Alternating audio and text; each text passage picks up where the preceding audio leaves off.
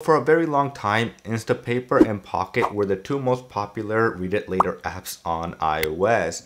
But now there's a new wave of Read It Later apps that are coming in and joining the party and trying to change the way how Read It Later's apps work on iOS. So in this video, I want to share with you other alternatives of amazing Read It Later apps that are coming in that might surprise you and you might want to go and check out as well. So stay tuned for the whole video to find out all the new Read It Later apps. So coming in number one we have is Matter. So Matter is a new Read It Later app that's trying to change the game of this area of the Read It Later sector.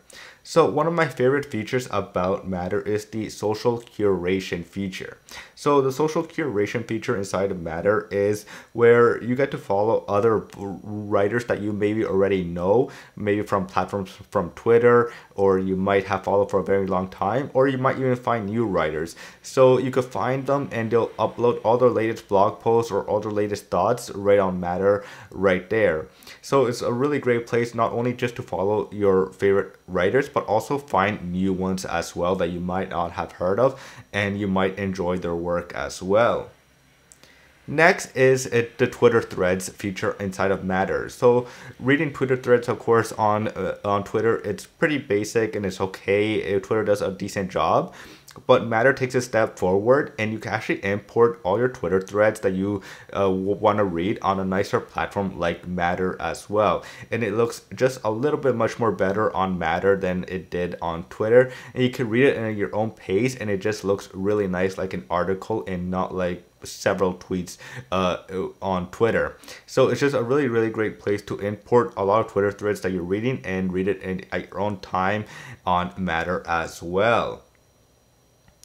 But one new surprise inside of Matter that might surprise you is that it supports newsletters. So newsletters, of course, are a very popular way right now, and there's a lot of people starting newsletters. So you probably subscribe to a ton of newsletters and you just can't keep up with all of them. So what Matter does is you can actually import all those newsletters that you subscribe to into Matter. So that makes it nice and easy to keep it all organized in one single app instead of maybe receiving them by email or by just going to every single website to find every article. It will just bring it all over to the Matter app and you could just read every single newsletter nice and organized without you having to worry about if you're missing one or if it's all not organized in your email. It's nice and organized instead inside of the Matter application.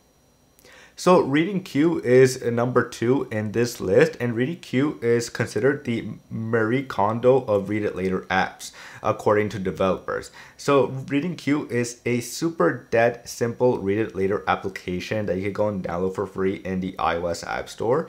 And what I like about Reading Queue is that it doesn't allow you to see all your articles that you have saved. It only shows you in one whole page on the phone the articles, so you don't have the option to scroll down like a lot of the other third-party Read It Later apps that allows you to scroll down and choose which article you want to read. With Read It Later, it shows you the first article that you saved and then it makes you read the whole thing, and then once you read it you can swipe from right to left so that you could find your next article that you saved. So you don't have the option to scroll down and choose which article. It just shows you the articles that you saved by order, and then you have to swipe every single time to find your next article. So it's a great way, of course, to actually make you read your saved articles, since maybe sometimes a lot of people don't read their saved articles in their Read It Later apps. They just have them saved there. I have been one of those users, but Reading Queue, of course, is trying to change that, where you actually read your articles that you saved. So it's just a really nice, awesome app, and its simplicity taken to the next level as well of how that simple this app is, where you just mostly all you have to do is just read articles and swipe to the next article that you have saved to finish your whole articles that you have saved in this Read It Later app. So Abyss is the third Read It Later app in this list, and what I really enjoy about Abyss is that it supports the latest design that you find mostly in the Apple Reminders application or even in the Apple Notes app as well. So it takes, of course, the design from which of course Apple is supporting a lot more to those apps.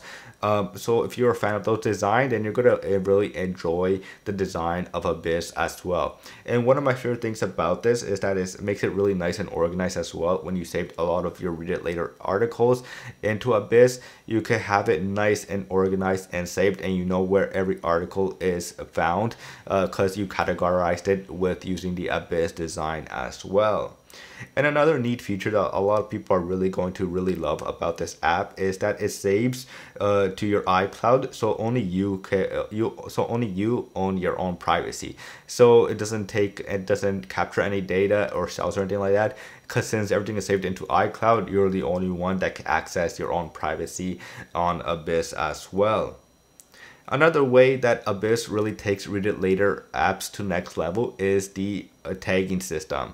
So the tagging system, of course, allows you to tag a read it later article, and then it allows you to tag it so that you can quickly access it at a later time and find it really quickly without any problems. So it is a fantastic way, of course, just to keep everything organized and quickly to access your article in Abyss as well.